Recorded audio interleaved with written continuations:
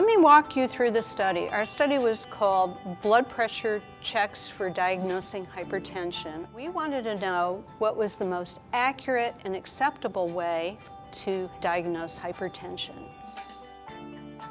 Before I signed up for this study, I probably like most people just went to the doctor fairly regularly, maybe a few times a year, and every time I went, as part of the routine, they check your blood pressure.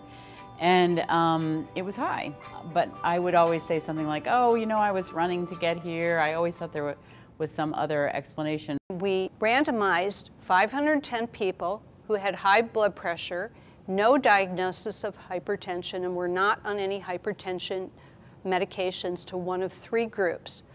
The first group, clinic, we asked them to return to clinic and have their blood pressure measured again. This is typical usual care.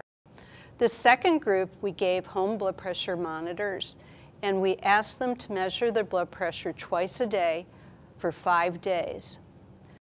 The third group, we asked them to measure their blood pressure at a blood pressure kiosk. All three groups came back after 3 weeks and had their blood pressure measured using the 24-hour monitor.